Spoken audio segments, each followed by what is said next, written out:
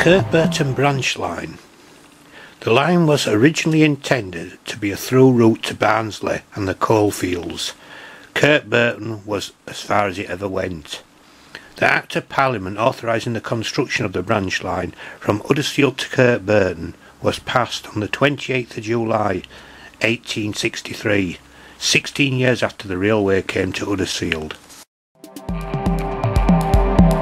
The first sod of the Kirkburton branch was cut at Deighton, near to the junction with the main line, on the 10th of March 1865, almost 2 years later, and construction was to last for 2 years and 7 months.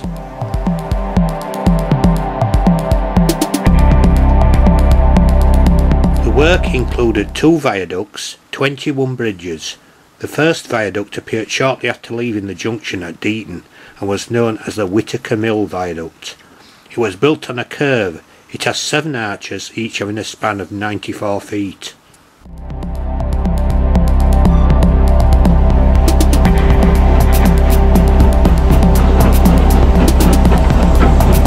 The second viaduct at Rowley, between Fenay Bridge and Kirkburton, has 6 arches, each having a 42-foot span.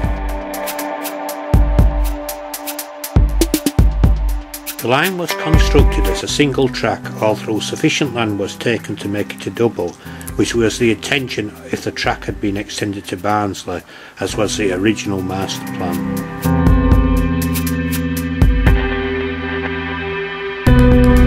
On 15th of February 1866, a major setback occurred with the collapse of 2 of the 7 arches under construction of the Whittaker Mill Viaduct at Deighton.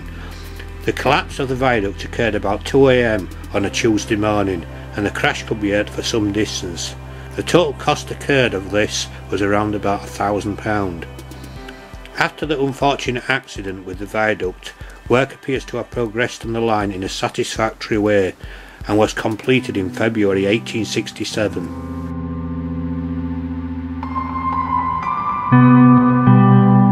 However, the opening was delayed for 7 more months to allow for the construction of the 3 stations. The line was officially opened on Monday 7th of October 1867, the first train leaving Huddersfield at 7 AM. The branch itself was 4.5 miles long, leaving the main Huddersfield to Leeds line at Whittaker Mill Junction, where the current Deighton station is today, about 2 miles from Huddersfield.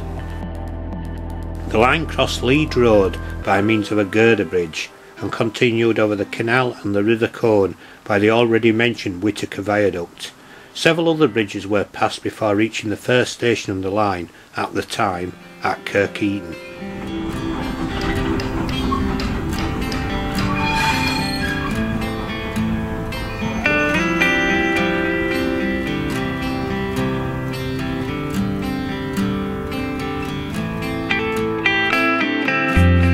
A neat little wooden station was provided at Kirkheaton. In the Victorian world, there was a sense that as technology becomes more advanced, the world appears to shrink. This epitomises the railways for Lepton. A journey to town which used to take about an hour to walk now becomes a matter of minutes through train travel. This provides a sense of shrinking world, as it would no longer take the whole day to complete errands, having to walk or using your horse and cart for the journey. But instead it took only a few hours due to faster, easier access transport. This shrinking world was shocking to the Victorians. The railways created a reduction of space through speed of movement.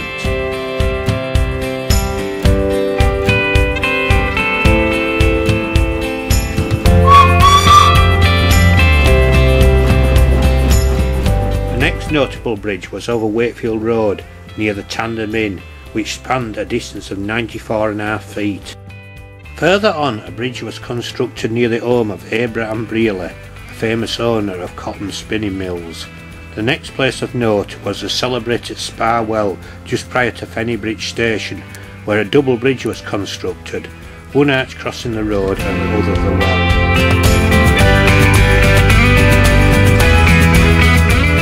Immediately following this was Fenay Bridge, where again a neat station had been erected opposite the mills of Messrs Riley and Gunn.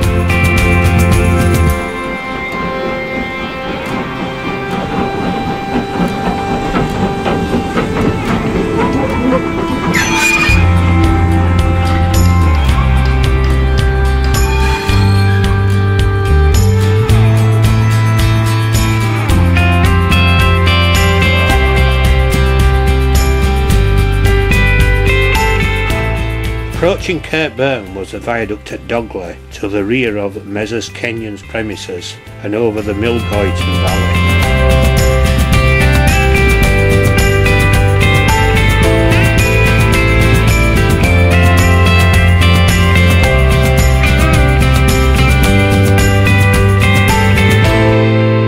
Half a mile further along was the terminus of the branch was reached, having travelled through what was then, and still remains, a picturesque piece of landscape scenery.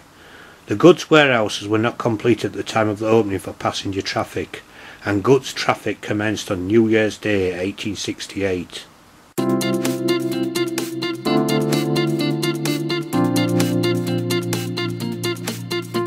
Deighton station was added on 30th of August 1871, which in its early days was a single platform station like the other three stations on the branch. In the early days of the branch, there were 9 trains each way Monday to Friday, with an extra market train on Saturday.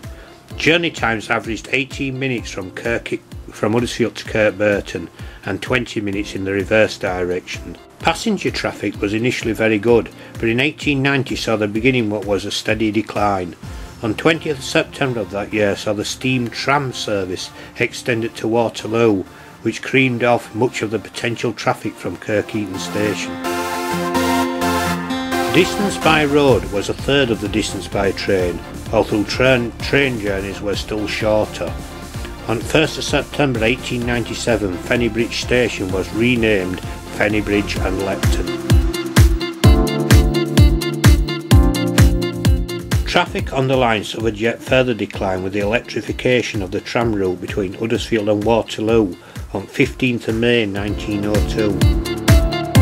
1903 saw connection to from the branch to Elliott Brickworks between Fenay Bridge and Kirkheaton stations, although the sidings were never used for distribution of bricks but were used for coal deliveries. The area around Fenay Bridge, Lepton and Gawthorpe boasted as many as 6 factories, which during World War I produced explosives. Throughout the period of the Great War, around 4 million hand grenades were dispatched from Fenay Bridge station each year. It was also during World War I that British Dyes, later to become ICI, started producing chemicals at the site alongside the line, and a railway was provided direct to the branch in 1915. There was also an unofficial halt here for special trains carrying workers from Kirkburton. It was not used by the workers from Huddersfield, however, as they used the trams. Around this time an additional platform was added to Deighton station.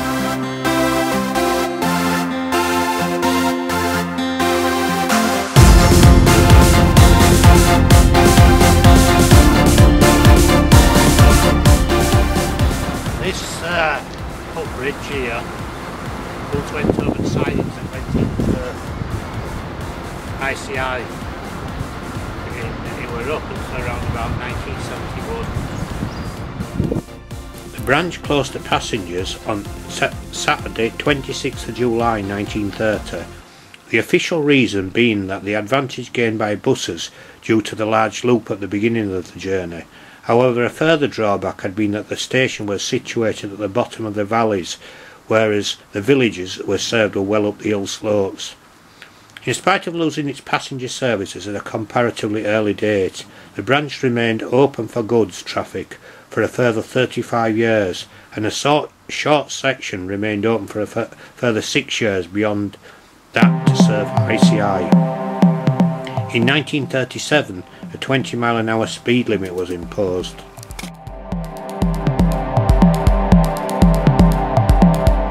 Although closed to regular passenger services, the branch continued to be used for goods traffic and occasionally for passengers for special excursions and special trains. With the increasing competition goods traffic, it declined until the 5th of April 1965. Goods facilities were removed from all the stations and track lifted the following year. The last remaining section of the branch, from Whittaker Junction through the remains of Deighton Station over Whittaker Mill Viaduct to the ICI Works, a distance of 1 mile, continued to provide a rail connection to ICI sidings until its complete closure